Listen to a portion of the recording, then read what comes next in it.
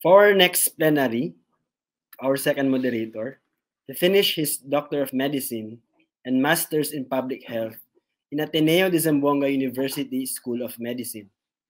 He took his Masters in Healthcare Administration at St. Jude Colleges. He is a fellow in Philippine College of Hospital Administrators. He is currently a medical officer in the City Health Office of Zamboanga and a Muslim COVID death coordinator.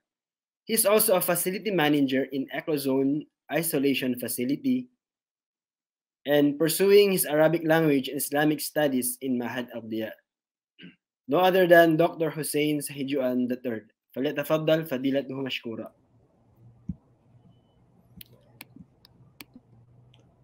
Jazakumullahu khairan, Dr. Zain Al-Abidin Nuruddin, for that generous introduction. Assalamu alaykum wa rahmatullahi ta'ala wa barakatuh. Ahlan wa sahlan. It is with great honor to be invited as one of the moderators for this first Islamic medical conference entitled Medicine in Islam, Medical Practice, and Islamic Medical Ethics.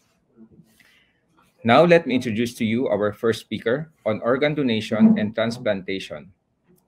Our speaker finished his Bachelor of Medicine and Surgery at Medical School, University of Tripoli in Libya. Has a master's degree in Business Administration at Business School, University of Hull in United Kingdom. He is a fellow of the Royal College of Physicians of London. He is a member of the Royal College of Physicians of Edinburgh, the British Renal Association. Also a member of European Dialysis and Transplantation Association, International Society of Nephrology, American Society of Nephrology, and currently a consultant transplant nephrologist at King Fahad Specialist Hospital in Dammam, Kingdom of Saudi Arabia. Let me welcome Dr. Khalid Bil Eid Akkari. Dr. Khalid. Hi, Assalamu alaykum.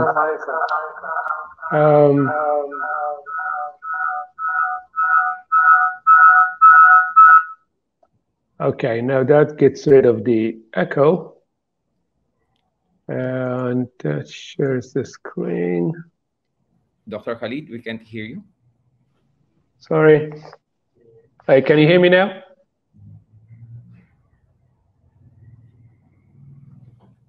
Can you hear me now? Yes, yes, doc. Yeah? Yeah? Yes, doctor. You may take the floor, doctor. Okay. Okay, thank you very much. Bismillah ar-Rahman ar-Rahim. Thank you for the to the organizers for the invitation. And thank you, doctor, for a very, very generous and kind introduction that I'm not sure I deserve all that. But so it's nice to talk to fellow colleagues and brothers and sisters about the field of organ transplantation and donation. So our journey today, I mean, it is a big topic, and all being well, we'll have an overview. We'll start with an introduction about end organ failure around the world, the size of the problem. Introduce you to the concept of organ transplantation, the benefits of organ transplantations, the survival advantage in particular that organ transplantation confers to the patients. Then we'll touch on the practicalities of organ transplantations, and we'll give you a glimpse of what a potential transplant recipient goes through in the way of evaluation, and issues about organ donor pools, assessment, both deceased and living, and again leave you with leave you to ponder about the challenges that the field of organ transplantation is facing. So it has been known for quite a while now that the life expectancy of people around the world has been on the rise. And, over the last 50 years or so, if you look at all over the world, the life expectancy of people have been going up. And it's not really limited to one region of the world. Africa, Asia, Europe, Latin America, and North America. The life expectancy of people is going up, improving. That comes with implications. The implication being that we now have more people who are living to older age, and therefore these people. It follows also that these people are, or a lot of these people, are living with remnants of chronic diseases and failing organs, even if it is not an end-stage failure, but failing organs nonetheless. The implication of that is that the medical field and the way and how it approaches this group of the population, it's really by relieving their suffering and treating their symptoms, and to the degree possible, trying to render them functional and independent again. And when possible, and when it becomes necessary to replace their failing organ or their failed organ function. That obviously, is done to various degrees, because the replacement of function of failing organs, it is really a spectrum. It goes from controlling their symptoms and alleviating the suffering to actually trying to replace, even in part, the function of the failed organ, the example being the kidneys. So one way of replacing the kidney function is by doing something like dialysis. But when possible also is replacing that organ by doing an organ transplant. This is to give you an idea, by way of example, of the size of the problem that the world faces with end-stage renal failure. So that is kidneys that are at end-stage failure. This is the annual incidence. That's the number of people joining the end-stage renal failure group per million population in various countries. And if you look here, you got Turkey here, you've got Egypt, you got Malaysia here, you got India, you got Tunisia here, and many countries. So, it goes from a country like Taiwan, where over 400, around 410 per million population, new patients join the end-stage renal failure group, to in Egypt, it's around 200 per million population. So this is an ever increasing number of patients. And we're lucky in when it comes to kidneys, because there is a way of dealing with this, with end-stage kidney failure other than transplant, which is basically by putting them on dialysis. This is something that is not available for us in other organs, for instance, like the heart. Again, as an indicator of the size of the problem across the world. So if you look here, this is the prevalence, that is the percentage of the population that have a degree of kidney failure. Kidney failure is staged from stage 1 to 5, so per age group. So these are the age groups here, groups, so 20-29, 30-39, 40-49 to over 70s. And in percentage terms, it goes from 6% in the younger age group to around 28% in the older age groups. So as people grow older, the prevalence of chronic kidney disease of its various stages, 1 to 5, increases.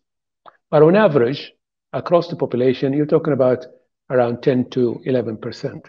And if you translate that into millions, into absolute number of patients, you're talking about just under half a billion, so 500 million in the world suffer from a degree of kidney failure, 1 to 5. So it's a significant condition. That's by way of example. If you home into a single country, like in Saudi Arabia in 2019, there were over 19,000 hemodialysis patients. So around in all on dialysis in Saudi Arabia in 2019, there were over 20,000 people who are on regular dialysis. The number of people on transplant are kind of stayed static. Living with transplant are just over 700. You can see the gap, from 19,000 or 20,000 to 7,000. That's the gap. There's a lot of people who are on dialysis who cannot get an organ. Again, just to show you that even when we are able to provide, a replacement function for the failed organ, like in the case of the kidneys by doing chronic dialysis, a lot of people don't know that actually being on chronic dialysis carries quite a significant mortality. The overall mortality is per year is around 9%. But this slide just shows you that the actually 5-year survival of people on dialysis at times is actually much worse than some cancers. So the 5-year long-term dialysis here, and this is Italian data, is around 55%, 5-year survival overall. Compare that to cancers like colon cancer or kidney cancer or types of lymphomas or even breast cancer. Okay, so having an end-stage organ failure, even when you are able to provide a replacement by dialysis, carries quite a significant mortality.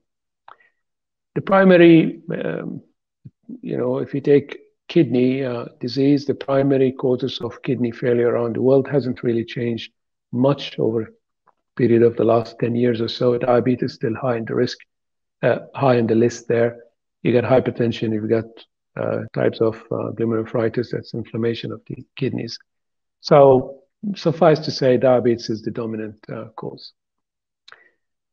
Okay, when when an organ fails and reaches an end-stage failure, what are the options? Well, the options, that we treat the symptoms, ameliorate the suffering, improve the function and functionality of that person, and when possible, replace the function of that organ. Now, we replace it either by a mechanical device, like it's done for the heart to a degree, although it's not widespread. For the kidneys, it's done by permanent dialysis. But when possible, it's with an organ transplant. We replace the organ. So in the case of end-stage failure, we transplant the kidney. In the case of liver cirrhosis or the cancer of the liver, biliary atresia, liver is transplanted. Type 1 diabetes, you get a pancreas transplant. Terminal heart failure, you get a heart, and so on. This slide shows you a milestone of the journey of organ transplantation in the world. These are the first successful transplants in the world. It goes from the cornea, beginning of last century, to the transplanting of kidneys between twins, and then the diseased organ, kidney transplant, then came the liver, the heart, until we got to a face transplant in 2010. Transplant of an organ is a journey. So if you think about it, when an organ, be it a heart, a liver, a kidney, or thereabout, becomes dysfunctional, and it progresses in its deterioration, and it reaches to an end-stage organ failure. You either treat the symptoms, but also when you can't replace the therapy by doing dialysis or doing mechanical heart support. But at the same time, if you evaluate the patient for possible transplant, and there are criteria there, and we'll talk about them later. So if they're medically not a candidate, then that will be just basically treating the symptoms and ameliorate the suffering. But if they are an organ transplant candidate, and there is an organ available, then they get transplanted. Transplant then is a journey where they can live with a functioning transplant.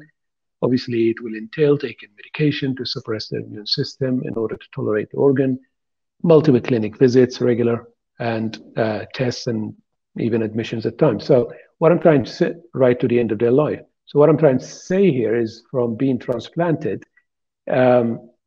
transplant is not a cure. Organ transplant is not a cure. Is another mode of treatment. It happens to be the best mode of treatment when it's available and it's possible. But it's not a cure per se, even between twins. Like through this journey, they may suffer complications. So the organ may start to dysfunction or start to reject, or they may have infections, or they may suffer from cardiovascular disease, which is one of the dominant causes of death in organ transplant patients. And also secondary malignancies. So sometimes they suffer from this complication, they get treated and they get back to a functioning transplant, or that organ dysfunction may continue to deteriorate until they get to another state of end stage, and then again, you repeat the cycle again. So there are people who get transplanted more than once. Organ transplantation generally improves the quality of life of the patient and increases life expectancy of patients with end-stage organ failure. That's a general statement. This is some data from New England Journal of Medicine back in the 1999. It again shows a survival advantage of people who get transplanted over people who remain on dialysis. So through all the age groups, both sexes, races, and regardless if you're diabetic or otherwise. So this is the annual death rate. So if you take a group, say the 40 to 59, the annual death rate there is around 13% in this group of people if they remained on dialysis, while if they get a kidney transplant, the annual rate of death is around 4%. So it's around the third of what it would be if they remained on dialysis. Again, the slide shows the patient survival advantage if you get a kidney transplant versus if the person remained on dialysis, and this is a 14-year data. So say after 6 years, this much, so around 85% of people on dialysis are alive, while this figure is close to 90% and in the high 90s for people who get transplanted. So survival advantage right from early on, and it's true even up to 14 years in this study. The survival after kidney transplant has improved as we improved our techniques and our medications. So people who were transplanted in the 80s, that's their 5-year survival curve here. Compare that with those transplanted in the 2010s. So the survival there of more recent transplants is much better. We got better at it. This is data from the US. Again, whether you're, this is patient survival, this is graft survival, that's the kidney, that's the transplanted kidney survival. And again, in recent years, our results are better than what they used to be even in the 1990s. So we're getting better outcomes. Heart transplant, this is 10-year data, but if you look at 5 years, the survival there is over 70% after a heart transplant. For a liver, and this is deceased donor liver transplant, after 5 years, around 85% of people are still alive. It's important, however, that the survival advantage that a kidney transplant confers comes after a while, especially if you're talking about deceased organ transplants. So this is again from the New England paper about deceased donor transplantation in the late 1990s. So if 0 time is the time of the transplant, this is a person who got a kidney transplant from a diseased donor. okay, from a brain dead donor. Now, initially, when they first transplanted, the risk of death actually increases to nearly threefold just immediately after the surgery. And that risk comes down gradually. Okay, in this group, it took around 106 days for the risk to go back to what it was under dialysis. This is for this group of patients in this study. Now, obviously, this period of time may be shorter if the recipient of the transplanted organ are younger and are fitter. So instead of 106 days, it may be 90 days, maybe 80 days, right? But after that, in this group and in this study, after 106 days, the survival advantage is clear. So the risk of death with a transplant organ is less than that of if they remained on dialysis. Well, if transplant is so great, why aren't we doing more of it? Well, part of the problem is really the availability of organs. This is data from the Saudi Renal Registry, the Scott Annual Report from 2019, so that's before COVID. So if you look, this is the number of people who are on hemodialysis. And these are the people who are on the transplant list. So around only 16% of people who are on dialysis are actually on the transplant list. So less than a fifth, less than 1 in 5 are actually in the transplant list.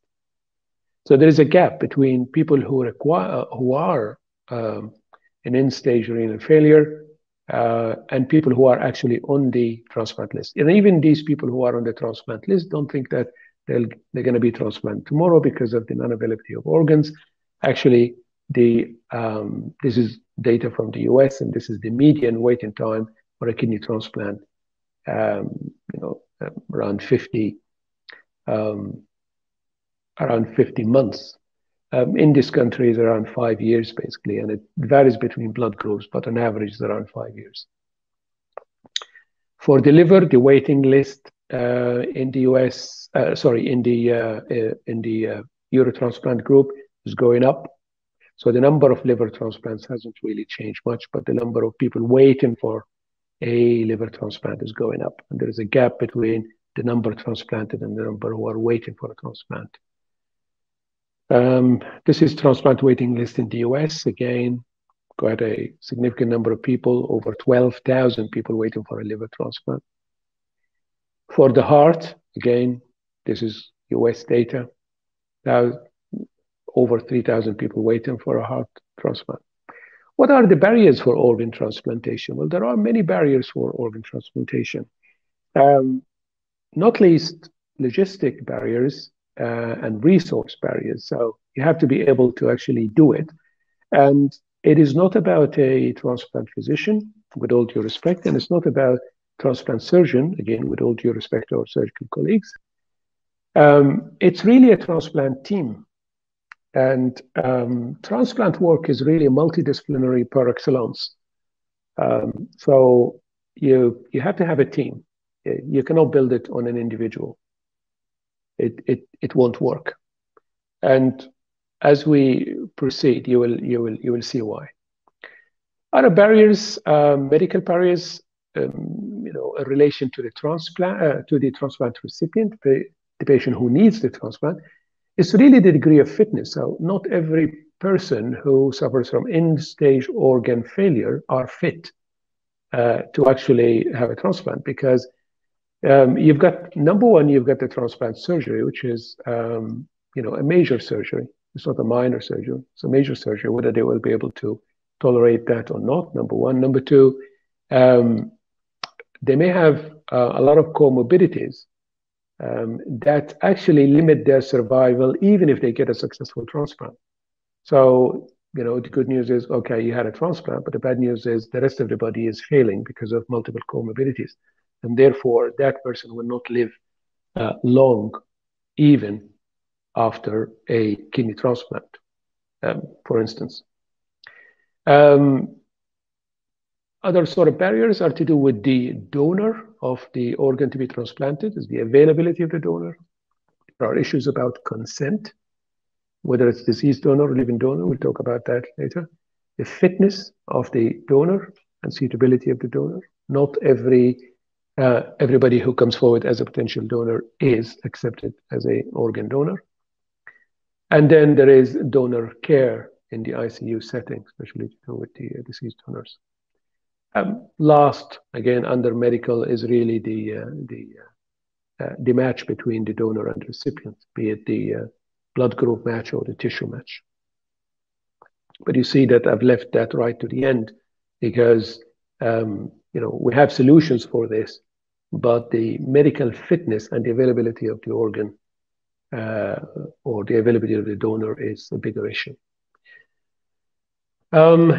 Transplant recipient evaluation. Well, it's quite detailed. I said it's multidisciplinary, so from the medical evaluation by transplant physician, transplant surgeon, there is a transplant coordinator, there is a social worker, there is a psychologist, there's a clinical pharmacist, there is an immunologist, the lab test and the detailed imaging. The aim of the transplant recipient evaluation is to establish that the candidate is well enough to tolerate transplant surgery and is likely to benefit post-transplant. In other words, they're likely to enjoy the fruits of the transplant in terms of quality of life and in terms of survival. But here, quality of life, is a matter of perspective. In other words, what constitutes a good quality of life or an acceptable quality of life for me and you may be different from how the patient sees it or how the family sees it. So, quality of life, but who's to say? Who's to judge what's a good quality of life? Again, the time post kidney transplantation, that is the survival of the transplant recipient after transplantation. That's also something to think about. And I'm going to throw these as questions because these are questions that we face every day when we do transplant work. So, there is no age limit per se for being a transplant recipient. Now we transplant people in their age, even in the late 70s, and occasionally even in the early 80s. But obviously, these people have to be super fit, and there are a lot of thinking that goes on around that. Like even if you take somebody who's in the mid 60s, like 65, well, what's their survival? What's their expected survival? Without a transplant. Well, without a transplant, if you take the example of the kidney, the expected survival is around 4 or 5 years. With a transplant, you may add another 2 years for that. So all in all, that kidney you transplanted is going to serve for 6 years. Well, if you took that kidney from a deceased donor, that same kidney could have gone to a younger patient and would have functioned there for 20 years. Not 6 years, 20 years. Or if you took that kidney from a living donor, say of age 30, and then that kidney survived for only 6 years because the patient dies of natural causes. So you took that kidney from somebody who is age 30, who is expected to live to the age of 75 or so. You took it at the age of 30, you gave it to somebody else, okay, who needs it, but that kidney only served for 6 years because the patient dies of natural causes. So is this acceptable? So suffice to say that the time and the length of time and after transplant and the quality of life can be quite subjective. So age mismatch, again, okay. So going back to the age mismatch, so we face situations where basically a 20-year-old or even 18-year-old, because that's the legal age for consent in this country. So somebody who's age 18 comes and wants to donate a kidney to a father or a mother who's age, say, 67 or 70. Right, well, you know what I said now about the expected survival of that recipient, and the fact that now this donor, living donor, is going to live with one kidney to the age of 75, because that's the expected, that's the life expectancy at birth in this country now. So it's a question of judgment here that we have to struggle with every day. Again, you've got the issue of comorbidity, so we're dealing more and more of recipients who are marginal, i.e. who are overweight, have diabetes, have a bit of heart disease, you know, multiplicity of comorbidity. There are people who come with history of non-adherence to treatment. You know, how do you deal with those? Do you say, well, you're not transplantable at all if you're non-adhering to your treatment before the transplant? Expanding the organ pool. So from deceased donor, there are two types of deceased donors. There is donation after brain death, so that's brain stem death, and there is donation after cardiovascular death. So they're also known as beating heart and non-heart beating donors. There are specific definitions for brain death, and these have to be satisfied before a donor is accepted. For the circulatory death donor, there are different categories. You know, they go from dead on arrival. This is the Maastricht categorization, to death after unsuccessful resuscitation. But there are also types of cardiac death or cardiovascular death that are planned. The example of that is bad brain injury. So victims of accidents that come with very bad head injury that are incompatible with life. This Maastricht categorization has been modified several times. Now, the deceased donor, well, first of all, there is the legal stipulations, whether the law of the land allows that or not, and what are the diagnostic criteria for to diagnose brain death. So that's somebody who's unconscious without any sedation, who cannot breathe on their own, so they are on a ventilation machine, and who satisfy certain brainstem test criteria, and also a confirmation by an EEG and a cerebral angiogram. There is a question of consent. There is here the donor card. The deceased donor may be a donor card carrier, and if they are a donor card carrier, does the family have a veto on that or not? Or is it final? If I'm a donor carrier and I happen to suffer from an incident, does my family have a veto over my wish by being a donor carrier? There is also the opt-in, opt-out to the donor list. So I can, you know, countries in the world are different. So if you go to Spain, it's an opt-out. So everybody who dies is a potential donor in a country like Spain, unless they opted out, unless they said during their life that they do not want to be an organ donor. So you have to opt out, not opt in. If you take a country like Saudi Arabia, no, it's an opt-in. I have to say that I want to be a donor during my lifetime. Obviously, by being an opt-out, Spain has basically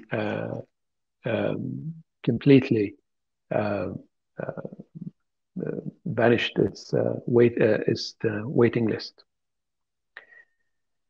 The aim in the evaluation or under consideration of a deceased organ donor is really to ensure that their organ to be transplanted is of a decent quality for it to be transplanted, and also there are considerations for risk of transmission infections and malignancy.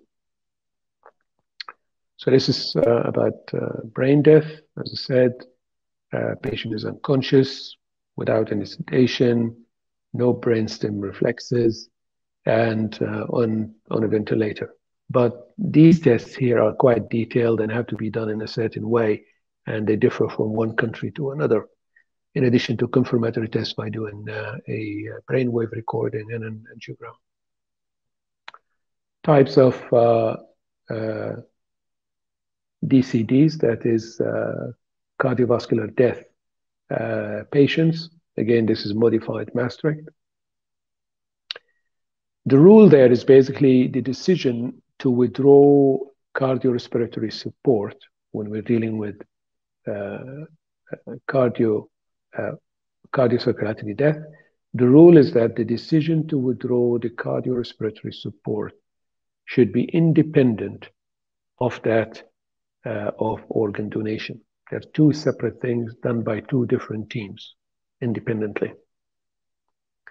Controversy, again, to do with the deceased donor after cardiac death. Controversy exists really about the time that should elapse after cardiac arrest or unsuccessful cardiac arrest for death to be declared. There's a rule of thumb there that's around 5 minutes have to elapse of continuous cardiorespiratory arrest. That is basically a flat line or asystole before organ retrieval can start. The WHO has issued a critical pathway for organ donation, be it a donation after brain death or after circulatory death. The practice around deceased organ donation around the world is quite variable. As you see, in a country like Spain, the rate of donation is quite high. It's around 30 per million. And these are brain death donors. They do little of circulatory death.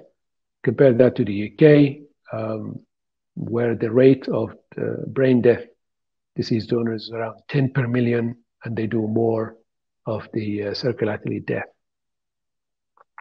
And even countries where circulatory death or donation after circulatory death is legal, like the UK and Australia, the practice is different in terms of the frequency of it.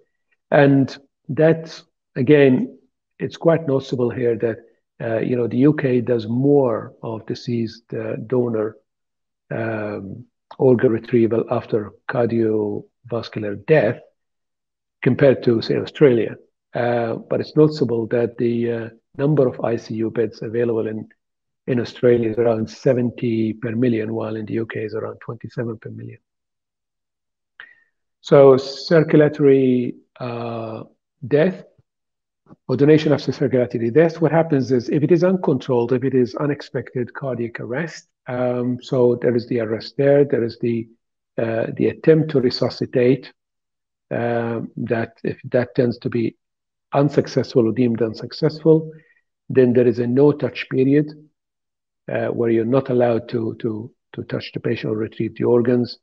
After that period elapses, then the procedure for organ preservation and retrieval can start.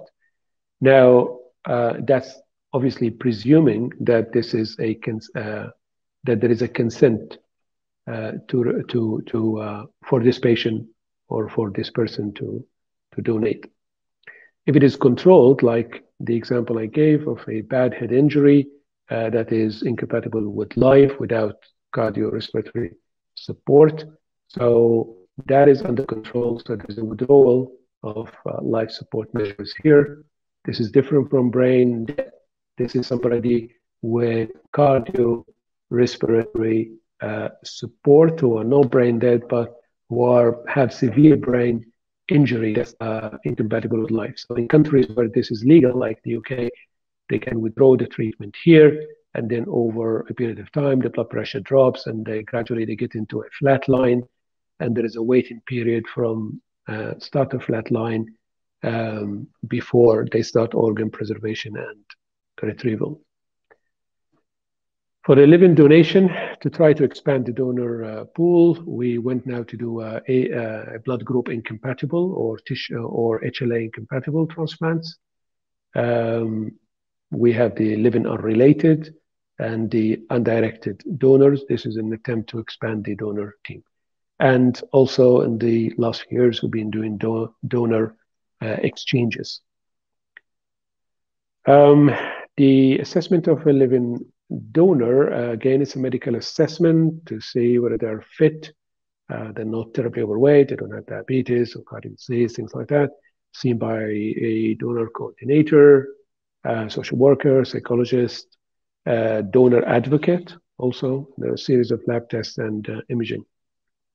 Again, is to try to establish that the candidate is well enough to tolerate the donor surgery and that they will be able to live normally thereafter from the medical point of view and quality of life. Key to this is the question of consent. Increasingly, we're dealing with marginal donors, donors where the weight is up, they're more than ideal, they're overweight or even at times touching on the obese, BMI more than 24 or BMI more than 30, the age mismatch, and also there are people who come with pre-diabetic state, a tendency to develop that. They're not diabetic at the moment, but they have a tendency to develop diabetes later, or marginal in terms of blood pressure. And there are also people with subtle urine exam findings. The question here, other than the living donor passing the surgery, the donor surgery, which again is a major surgery, it's really the long-term outcome for these, and in particular the risk of end-stage renal disease after kidney donation. So this slide here shows the 15-year projected chance of end-stage kidney failure per age group. This is before donation. So if you look at somebody who's 20, the risk of developing end-stage kidney failure in over the last 15 years is less than 0.1%. For somebody who's 60, the risk is less than 0.4%. So the risk is quite low. This is before donation. If you look at, this is a 15-year risk. While if you look at the projected lifetime risk of somebody to develop end-stage kidney failure over their lifetime, if you look at somebody who's 20, their lifetime risk is 1.6%.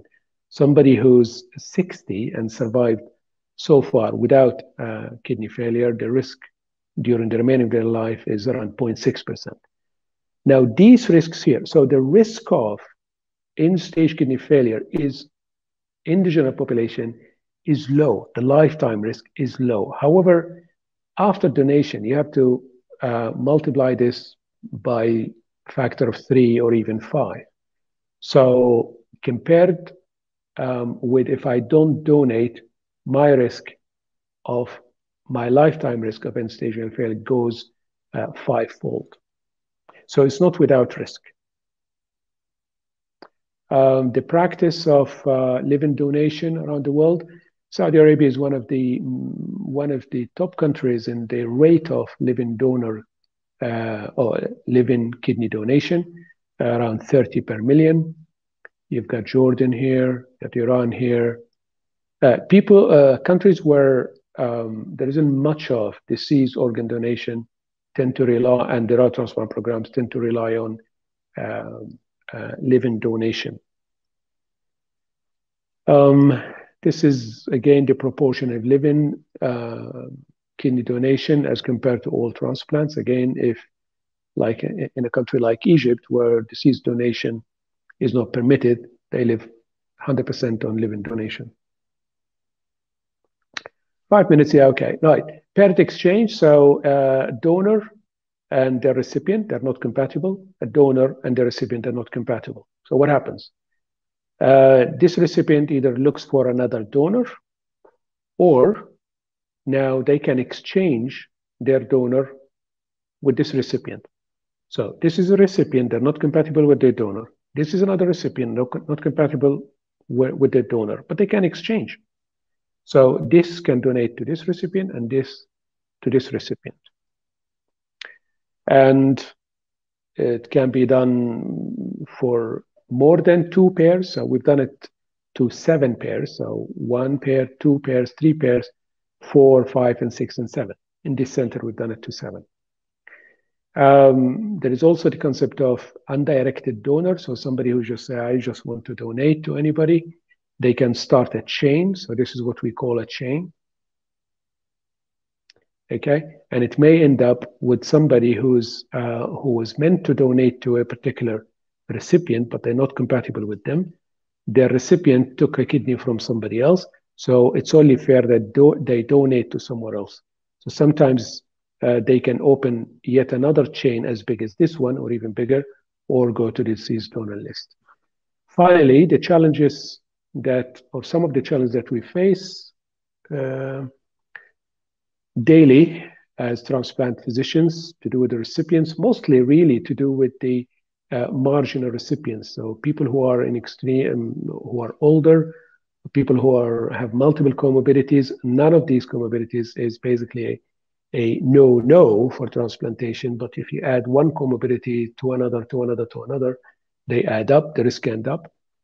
The consent, the donor organ quality, the challenge of perioperative risk, as we said earlier, that the benefit of the deceased oral organ transplantation may not reach the patient until 100 days or 90 days after. The question of non-adherence, life expectancy, that's again in transplanting people who are quite old or with multiple comorbidity. The donor, it's really to do with quantifying and expressing the risk. So the quantifying and expressing the risk to the potential living donor of their lifetime risk of end-stage kidney disease, especially if they are a marginal donor. The consent here, consent if it is a deceased donor, does a card do, or does a family have a veto? Like covert coercion between say, for instance, we see quite a lot of children aged 18 or 19 and 20 coming to donate to their fathers and mothers, but are they really making that decision freely without coercion? We go out of our way to try to keep them best informed about what they can and what they can't do. But in the end of the day, they have to come forward to become donors at their own free will. Thank you.